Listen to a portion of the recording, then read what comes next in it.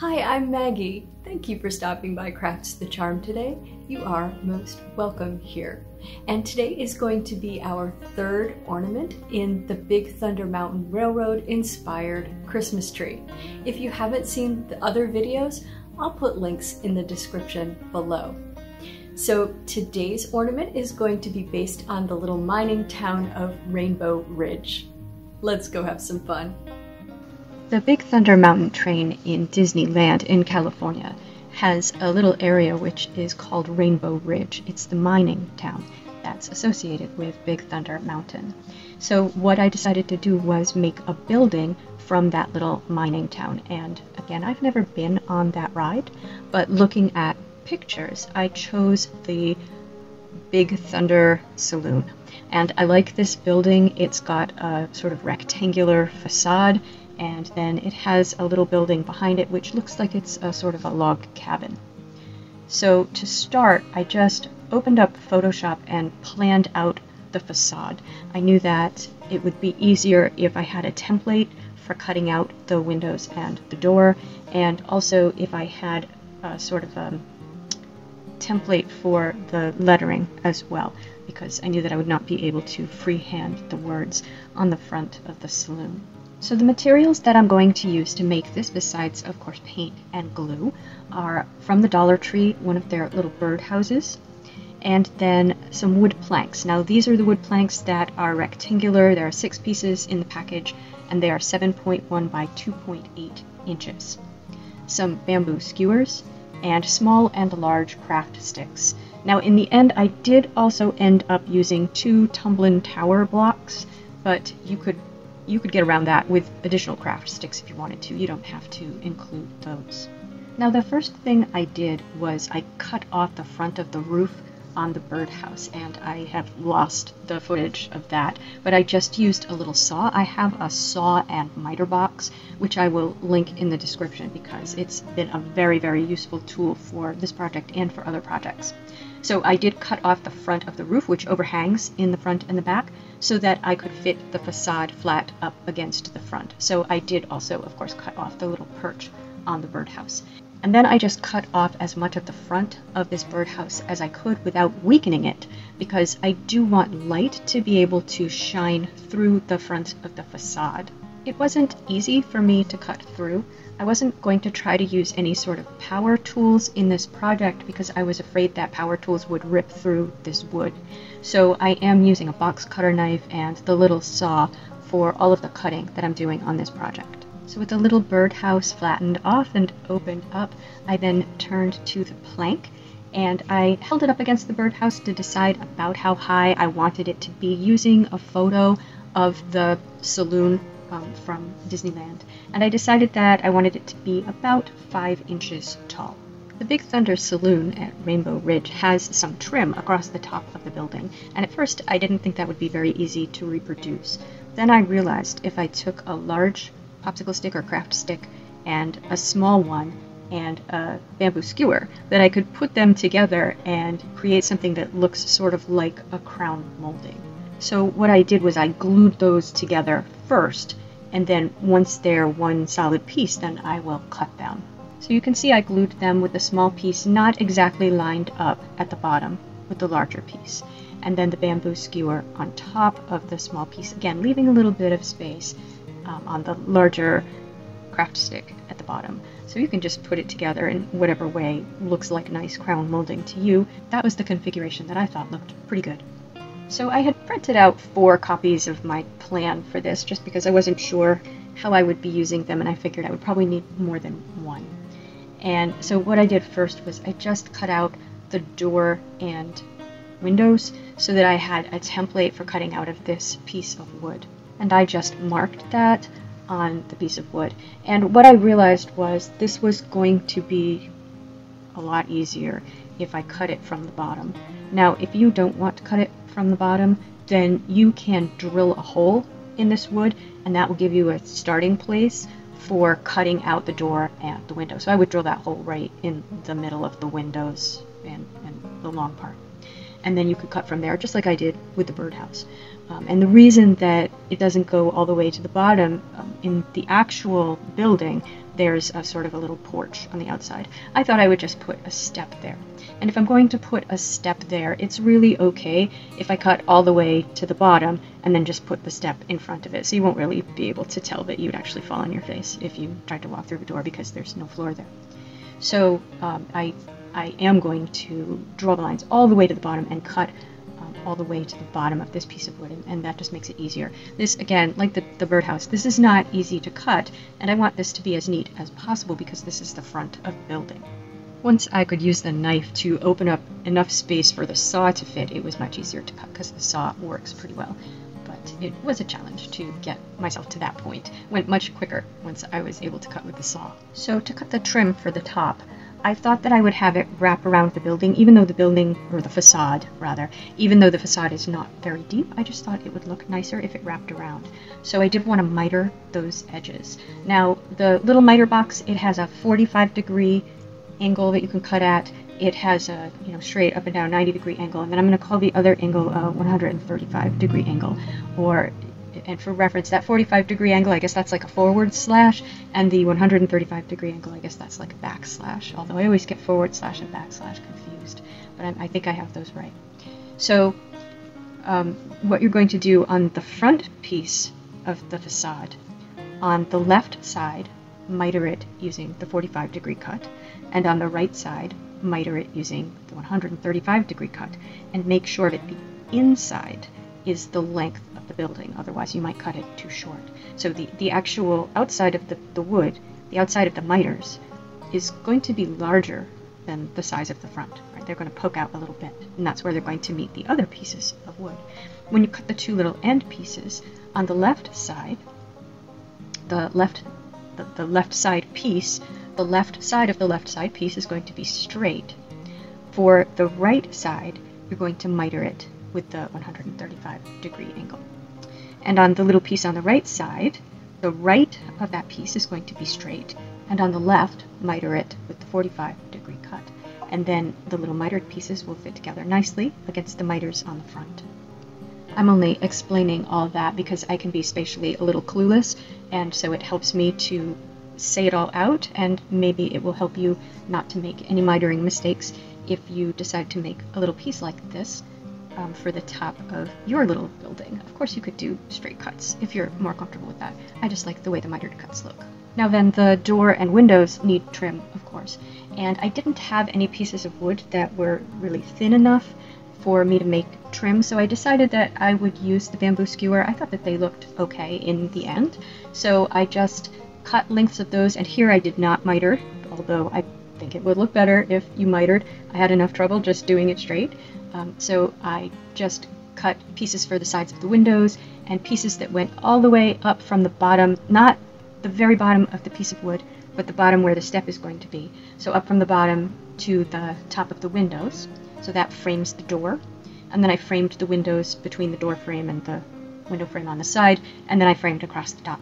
So when you're doing this, you only need to decide which pieces are going to be sort of on the outside, and if you just cut them one piece at a time and glue them on, then you should be just fine.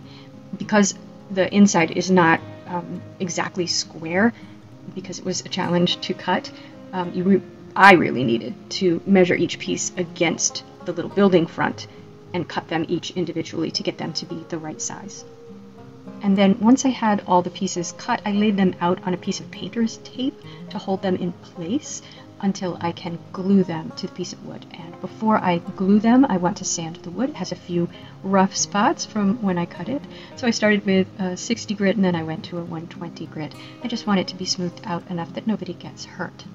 After I wiped all of the sawdust off, I then glued everything together using Gorilla wood glue.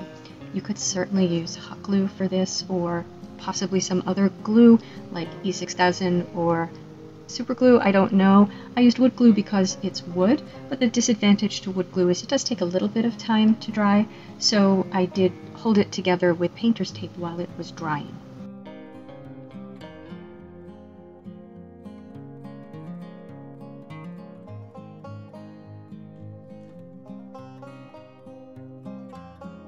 Now with that all glued together, what I decided to do was Mod Podge the words, the Big Thunder Saloon, onto the top of the building between the windows and the molding at the top. Now I printed this in reverse because I'm going to Mod Podge transfer it, not Mod Podge it straight down. So I'm just going to use it again as a sort of a template so that I can paint over, because I know I can't freehand paint this neatly. So I'm just going to use regular matte Mod Podge and Mod Podge it upside down, which should reverse the letters back to being readable. And I'm not going to wait for that to dry like 24 hours, because again, I'm not really trying to make a nice transfer. In fact, I'm going to paint over it. So I just need it there so I can see the letters. I also used a little spackle and I filled in the little corners between the trim around the door and the windows, and I think I did a pretty good job with the miters at the top, but I also used a little spackle there as well. Now I plan to put wax paper behind the windows and the door as a sort of glazing, I guess, but mostly just to hide the birdhouse.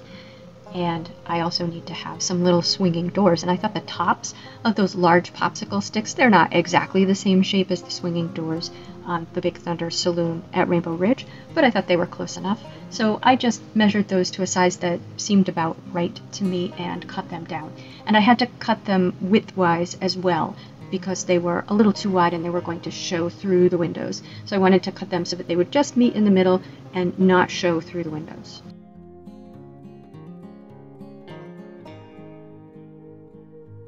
And now I do want to be able to insert a tree light in the back of this to shine and make the saloon look very warm and welcoming. So I'm going to use a 1/2 inch bit here, and I'm going to drill a hole in the back, and that will be plenty big for inserting a small Christmas light. Now for the step in front of the door, what you have to account for here is there's a little ledge on the bottom of the birdhouse. And so what I want to do is to put a little step there that will sit on the ledge, and it needs to be below the trim for the door. Now, worst case scenario, if you didn't account for the ledge, you could always just cut the ledge off. But what I found was exactly the right size was one of the larger craft sticks, and then a tumbling tower block, which is this Jenga toy from the Dollar Tree, was the perfect size. It needed 1 plus a little bit of the tumbling tower block, so what I did was I cut 2 so that the seam would be down the middle. I just thought that would be neater than having the seam off to a side and using one whole block and a piece of another block. And now to paint. With this one, I was going to try to make it look sort of like the Big Thunder Saloon at Rainbow Ridge, which has a sort of a yellowish color on the facade, and again, it's like a log cabin in the back as far as I can tell. And I'm not too sure about the roof. I think it's brown. I'm going to say wood shingled. I don't know. So what I have here is my Deco Art Burnt Umber, which is a brown. I have a Dollar Tree brown paint, which has a little bit of a reddish color to it, and I have a black acrylic paint, apple barrel black acrylic paint. I also have a white paint, which I've got a tiny bit of Dollar Tree yellow mixed into, which I call my sheepskin knockoff paint. Now I start by painting everything except for the facade with the burnt umber brown. I then used the black acrylic paint, and I used a toothpick to give some features. So the separations between the logs for the log cabin, and then the shingles, and then the boards on the little step in front. I did switch from a toothpick to a fine paintbrush because I got frustrated with the toothpick, but the toothpick will definitely give you thinner lines. It's just you have to dip it in the paint an awful lot. I then added just sort of aging and knot holes, dirt, other features with the black paint. I then mixed up a gray wash with the white sheepskin and some black and some water, and I washed that over the steps and over the bottom, sort of the platform of the birdhouse, and wiped it off. And then I used that to add some features, sort of like where light would have made the wood look lighter, like light hitting it, I mean, to the roof and to the logs. Now for the facade, where I had Mod Podged on the words as a guide for myself, you use cool water when you remove the paper of a transfer with Mod Podge, so I used cool water to get the paper off of that. And then I tried to mix up a sort of a yellowish brown base color using my sheepskin white, a little bit more yellow, and some brown. I painted this over the front of the facade. And of course, because you will see some of the back of the facade, I painted the back and the sides as well. I then added more brown and sort of dragged some of the brown paint through that with a smaller paintbrush just to give it a little bit of aging and make it a little more interesting. Now I painted over the lettering with a fine paintbrush and some black paint, and my original thought was that this would be the shadow of letters that would be painted in a sort of red. But I wasn't able to successfully paint over this, so I just left these letters as black. A more talented artist could probably do better with this, but I really had to sort of leave mine alone and say that's the best I can do right now, and that's what it looks like. Now for the trim, I mixed up a sort of a reddish brown, and I painted all of the trim and the little doors with this color. Well, really it's just the slats for the little doors. And then I mixed up a sort of a watery, more orangish color, and I washed that over the doors and over the facade, as I really wasn't that thrilled with the color of the facade. Now for the little sign, I had given it a sort of a shadow with the black, and then I painted with my off-white, my sheepskin color for the sign itself, and I also added some highlights to the little doors with that. And then I also painted over that with brown on the little doors. I had trouble getting those doors looking the way I wanted. Now I painted around the sign with the brown. And then I used a toothpick to try to paint in some lettering on that, and that looked really terrible. So I put everything down and I walked away from this project, because sometimes you just have to walk away when something looks terrible and go, okay, I will fix that later. So what I did was I found another cool Western font, and the fonts that I use are the free Google fonts. So I found another cool one, and I printed out a sign, and I cut a piece of craft stick to go over where I had painted the sign, and I painted that brown and Mod Podged first, I think, and then painted brown around it as a edging and as the color of the wood. And then I just glued that over the badly painted sign, and everything looked much better. Now I felt the house was just looking too bright, so I painted over that with just a brown wash, so just that burnt umber paint and water. I did the same with the little doors, and I used some black too where I thought that would help with the slats. Now I just glued everything together.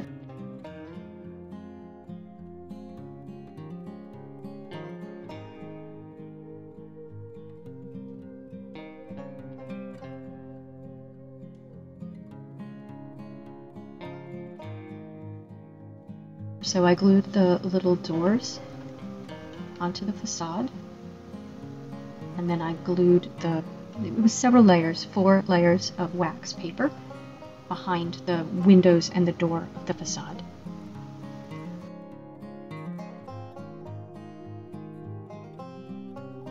And then I glued the steps to the front of the facade and the facade to the birdhouse. Now it's almost done, but it needs a couple of little lanterns in the front. And the first thing that I tried, I'm not going to subject you to much of this, but I'll show you quickly what I tried, because I think it had potential to work well, but it did not. So you know those little metal things on the end of pencils that erasers go in? I'll bet they have a name, because everything has a name, but I don't know what it is. I thought that those would be cool for the top and the bottom of lanterns. So I cut them off of a couple of pencils where the erasers were completely worn down. But they're too big, they need to have a glass ball in the middle of them, so I needed to cut them into pieces. In fact, I cut them into 3 pieces because I cut the middle out because they were going to be too big. One of them was a very lightweight metal, and it was easy to work with, and the other one was almost impossible for me to cut. So I think if you found a lightweight one, you might have better luck if you wanted to try this. What I really liked about them is that they're not just flat, they have markings on them, so I thought they looked really cool. So unfortunately, when I was working with them, they got crushed, and I tried to make them round again. And then I also didn't have any clear beads, which I thought was the way to go here, but I had nothing like a clear bead. So what I tried to do was use hot glue as the clear bead, the glass ball, in the lantern. And what I did was I filled them up with hot glue because the erasers had come out.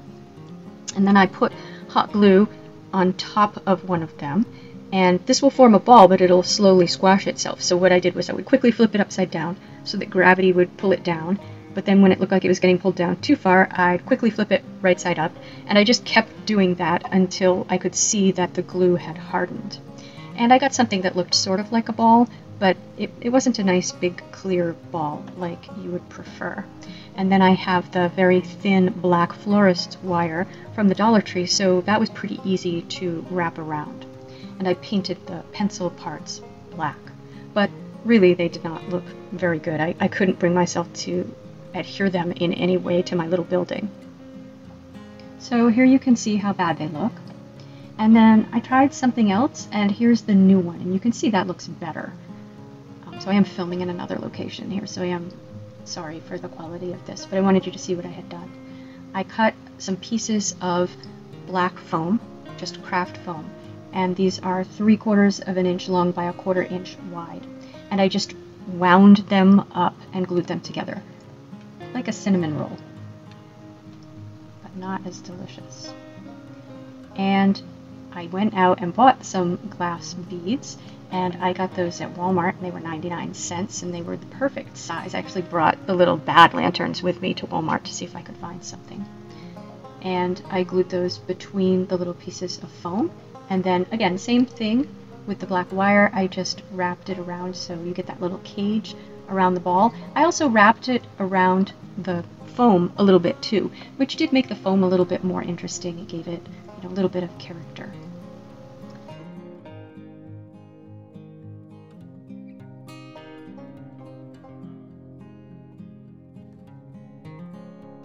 Now, I've made a lot of decorations for my tree over the year out of cardboard. I think cardboard is a really great material.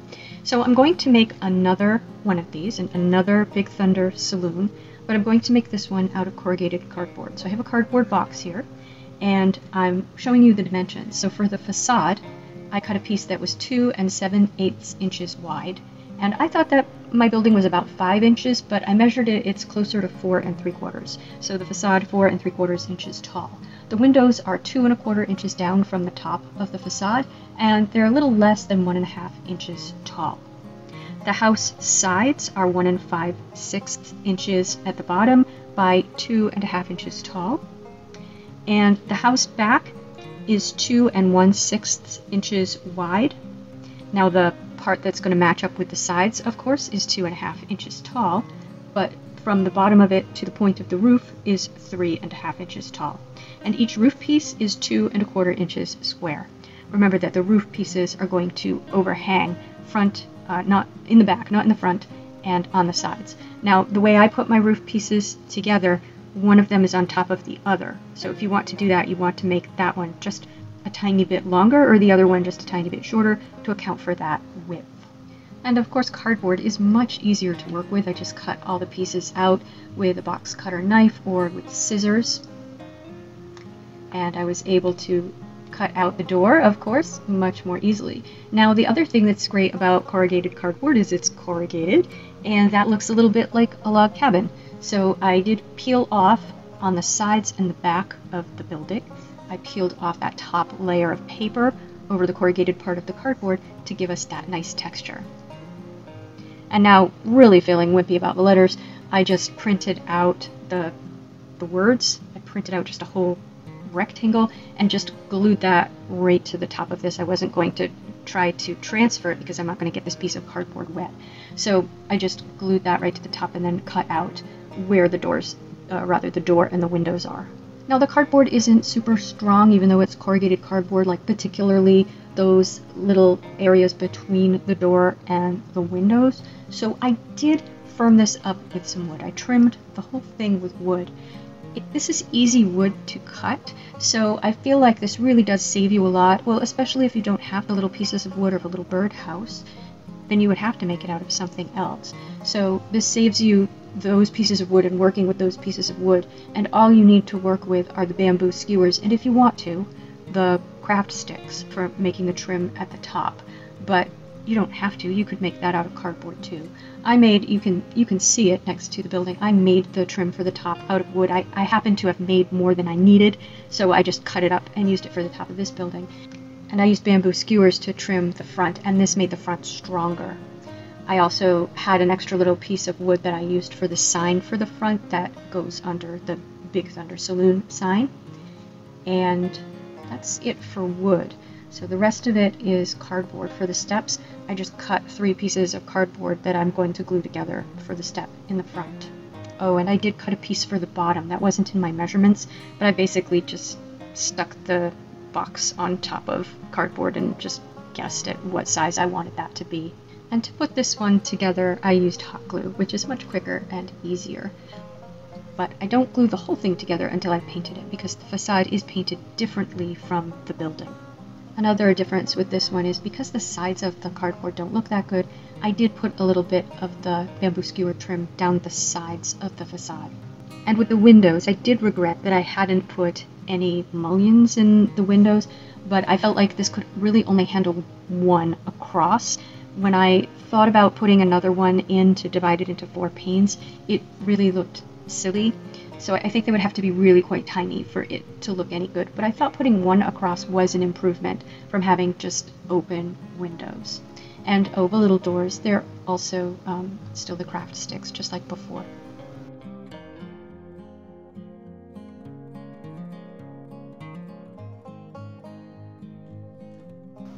I thought I would paint this one in slightly different colors. So the building is still the burnt umber brown with sort of black accents, and the steps, or the step, I painted basically the same.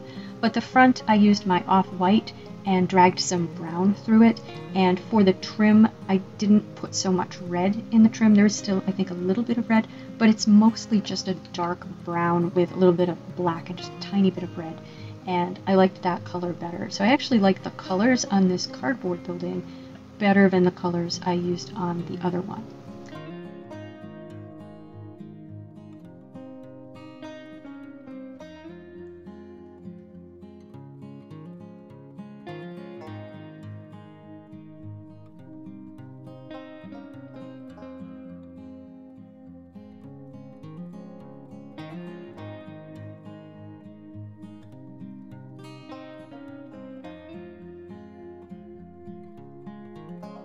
And before I glued it all together, I did cut a little hole in the back so that I could put a light in the back of this building as well, and of course I did put the wax paper in it. I made little lights for this one as well, same as for the other one, with the craft foam and the glass beads. And for both of them, I glued the little lights to the front beside the door at the top. Now you could Mod Podge this whole thing to seal it. I didn't Mod Podge mine, but I probably should, so I might go back in there and Mod Podge them just to cover up that paint to seal it in.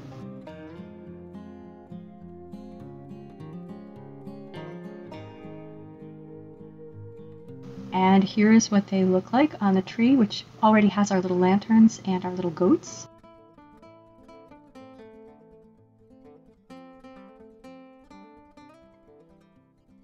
And with the lights on and shining through, aren't they inviting? Don't you want to go in? And let's see, for the dancing and the poker.